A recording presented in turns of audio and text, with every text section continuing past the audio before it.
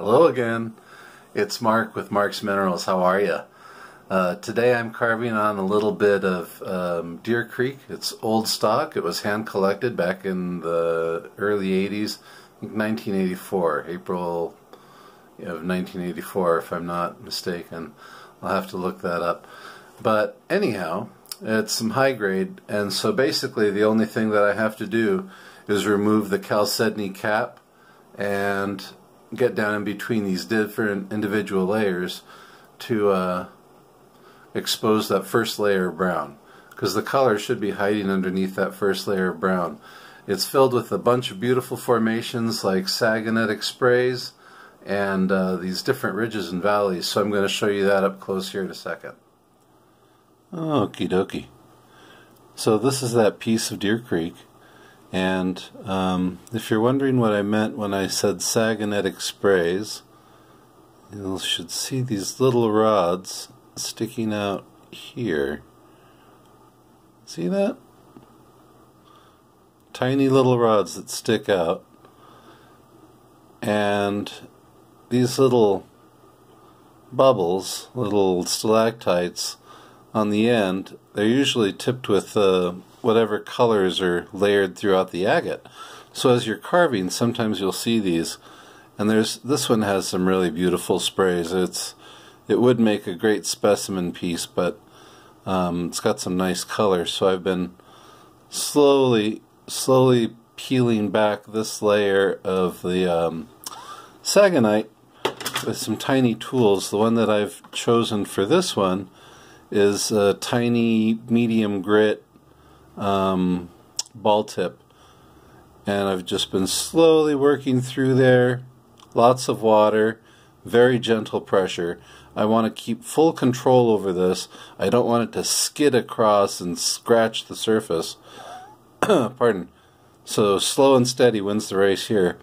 And I'm going to continue here, continue through here, work out, and then I'm going to slowly approach the top of the bubble from the top down. So that's my method. I want to show you what I'm working with. And I was also thinking one thing I might have to do here. In this instance, let's see if we can get this to focus. I think I need to cut this lobe off because it's getting in the way of me clearing this area. And it's a very thin layer through here to clear agate. So it's not really desirable. It's not as dark as this part. Pardon. When you judge the stone, you have to figure out what you're going to go for. You know, there's obviously different layers. You can see that here. And this one just isn't desirable for me right now, so I'm going to get rid of it. Okie dokie. I think we'll be back, do a little sawing, and then do a little cleaning. So at this point in carving, I hope that you're observing some basic safety precautions. I hope that you're using a mask. At least I like to use a 3M respirator, but any N9 series mask or better will keep the particulates out. You don't want to be breathing silica dust. It can lead to silicosis and some other nasty conditions. And let's see if we can get this to focus again. Sorry about that. Alrighty, so you're going to want to take care of yourself first. Make sure you're not wearing any loose-fitting clothes. I am wearing gloves just to protect my fingers. I have a paper cut. I don't want to get rock dust in there. Let's see, this is going to be really tricky. Let's see if I can reduce this and get it to carve. Here we go.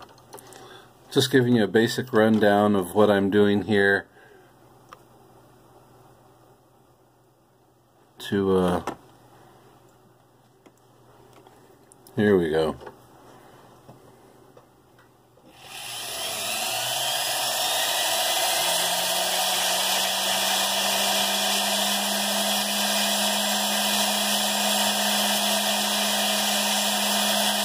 Slowly and steadily, I'm working over the stone to remove the chalcedony, and you can see it'll flake away in sheets. and I just barely want to expose the layer underneath. I don't want to work into it, or I risk losing my color with this coarse bit.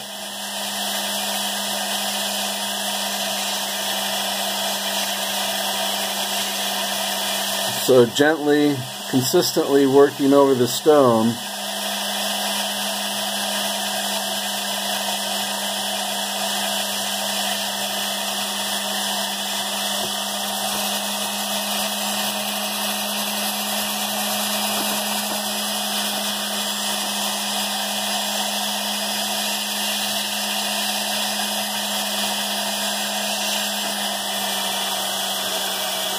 Well, I'm sorry, this is nearly impossible for me to get focused.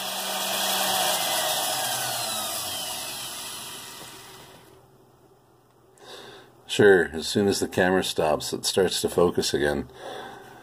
Well, I hope you're able to see what I'm doing. I'm going to just continue to explain it. I'm slowly working down, peeling away a little layer at a time. You can see the white film there, almost like plaque on teeth. I'm just basically pressure flaking it off with this instead of napping it with something else. So, dang. Well, I truly hope to have a better camera setup here for this situation very soon.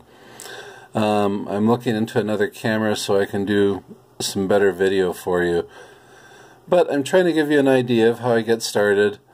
So I'm going to call it good for now, and then I'll be back when I'm able to get a little better picture of this. Once I clean this lip off, get the rest of this off, and I start to dip into the colors, I'll be back with another video.